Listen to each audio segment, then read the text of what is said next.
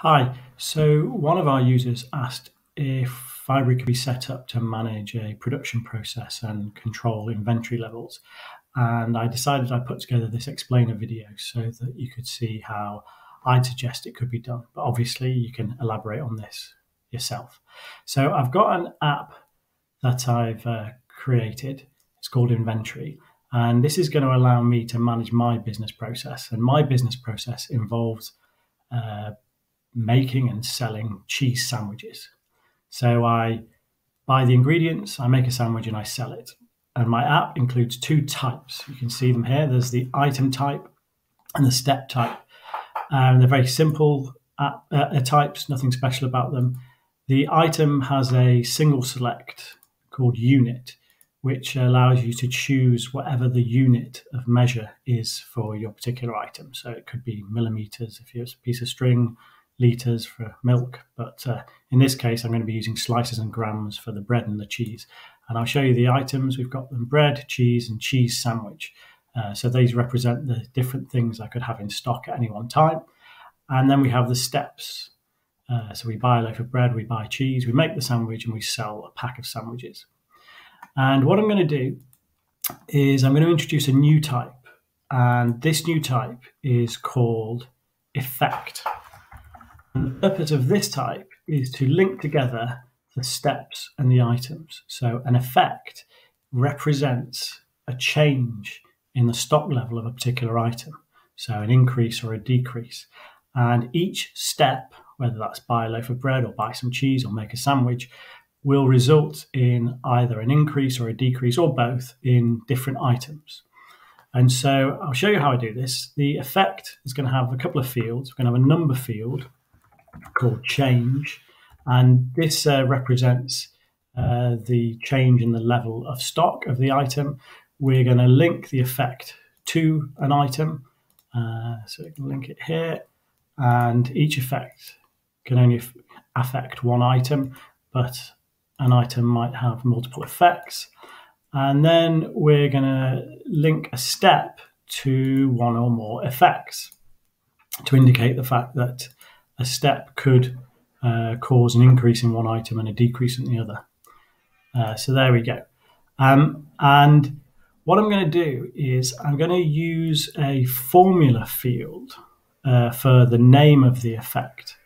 And the name of the effect is going to be built up from the change, the number change, and the item being affected. At this point, I'll just go back to the items and I'll show you for each of the single selects, I've actually added an extra field, which I've called abbreviation. And the idea is that you'll see how this comes in handy later. So grams as the unit has an abbreviation of G, and the each measure has an abbreviation of X, like so many times. So when we go to the effects, as I say, I'm going to use a formula for the name field for the effect. And the formula is going to be built up from the fields that exist. So I'm going to take the change number and I'm going to follow it by that abbreviation of the unit. So we'll go item.unit.abbreviation, and then with a space I'm going to add the name of the item being affected. So by doing this, we create a formula for the effects where the name is built up. So let's make an example: item and change and step. So for example, if we take the buy a loaf of bread, one of the effects that has is a gain of 20 slices of bread. And when we buy some cheese, that affects cheese item and results in, I'm going to say, 200 grams of cheese. So you can see here, we've now got effects of took 20 slices of bread. So that's a gain of 20 slices of bread and a gain of 200 grams of cheese. And when we make a sandwich, there's actually several effects.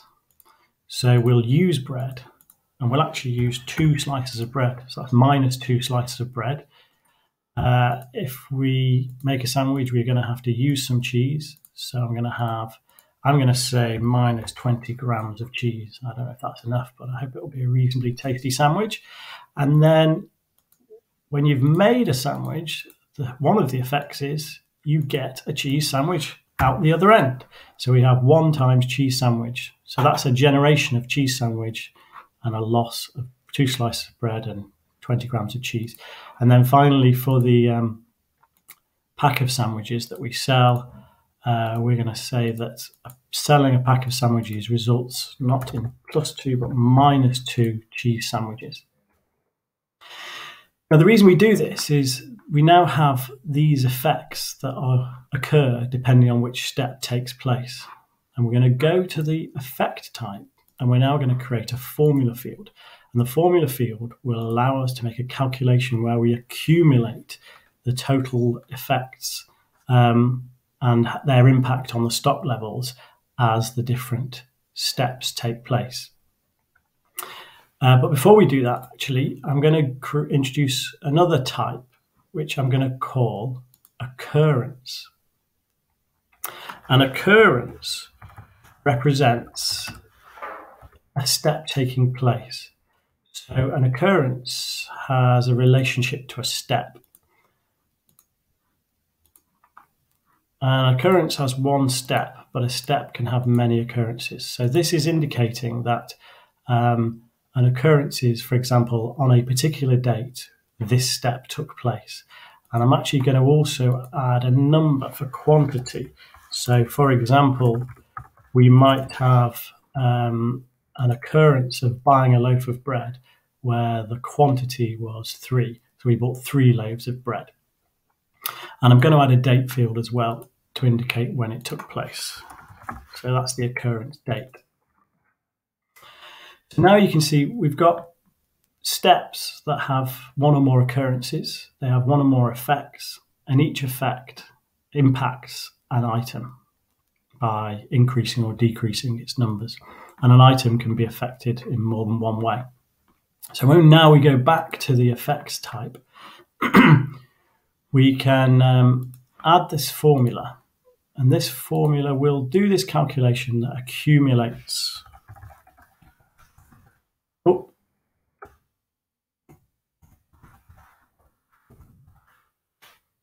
There we go, accumulated count. This represents the change for that effect multiplied by the number of times that effect has been instantiated, which is the number of times the step has had occurrences and the quantity of those occurrences. And I'll just leave that up there so you can get the hang of what that's doing. And now with that formula, we can work out stock levels, because an item stock level is governed by the sum of all the effects and their accumulated occurrences. So I'm going to go to the item. So I'm going to go to the item type now, and I'm going to create a new field, which is the stock level. And that will simply be sum of all the counts of the effects. So now if I go to the items table, I can add this stock level column. And at the moment, we've got nothing, no bread, no cheese, no sandwiches.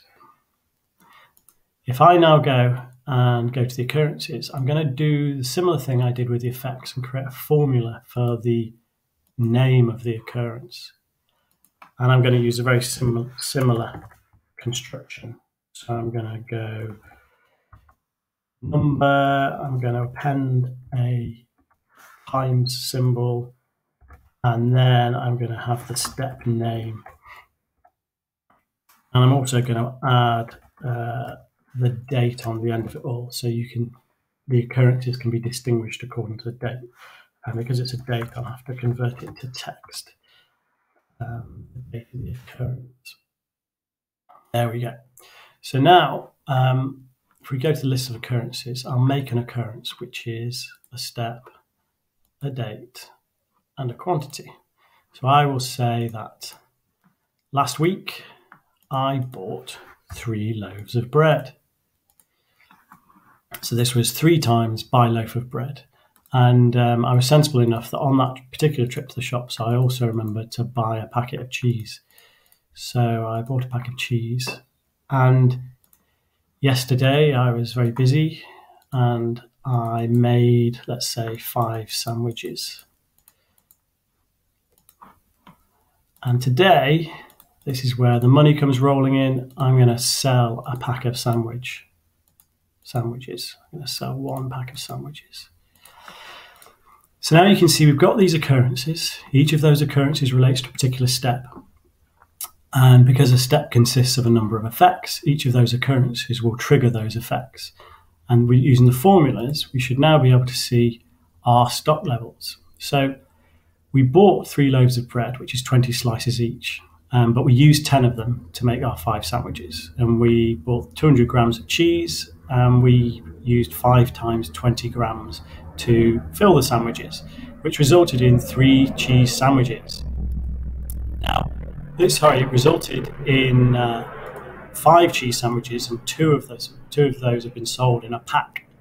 So that's in principle how I would suggest you could do something very easily to achieve a production management inventory stock level.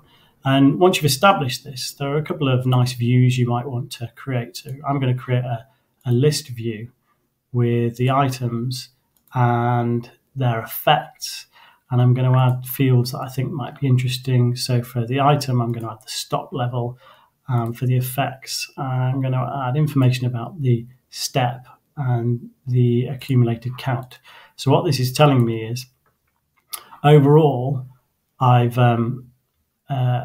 bought a loaf of bread, which generated 3 loaves of bread, which generated 60 slices, and I made sandwiches resulting in a loss of 10 slices, and that gives me my 50 net stock level here. And I'm going to call this stock levels. But you can also represent that graphically. So we're going to create a report. I'm going to call this stock as well. It's going to be a chart. I'm going to use the item information. And what we're going to do is we'll have the name of the item along the bottom, and we'll have the stock level on the y-axis, and we'll show it as histograms. So here you can see we've got 100 grams of cheese in stock, 50 slices of bread in stock, and 3 cheese sandwiches waiting to be sold. I'll actually add a label. And what I'll do is I'll add a label that shows it the numerical values. And I don't need intervals, so I'll turn that off. And I will add the units so that you can see whether it's grams or slices. And you can see it's warning me that you can't add a number in text because stock level is actually a number. So I need to convert it to text and then concatenate the units. When I've done that, the graph should now show we've got 50 slices of bread, we've got 100 grams of cheese, we've got 3 each cheese sandwiches. So there's my stock levels shown visually. And there's plenty of other things you can do. You might want to consider, for example, adding a formula for each of your steps.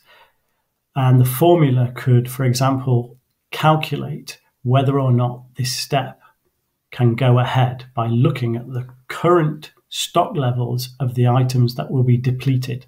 So, for example, make sandwich can only go ahead if you have at least 2 slices of bread and at least 20 grams of cheese. So you could add a formula that shows up, can this step run? You know, do we have sufficient stock? That could be one thing you could do. You could go to your steps and you could add a button that could, when pressed, would indicate that that step had been triggered, and the button would automatically generate an occurrence with the date and time that the button was pressed. So, for example, you could have, log occurrence, and you press it, that would indicate you've bought a loaf of bread. Press it, would indicate a pack of cheese, and that would simplify your data entry. Anyway, so that's a fairly simple, quick introduction to how you can do inventory and stock management. I hope it's somewhat useful, and best of luck adapting it to suit your purposes.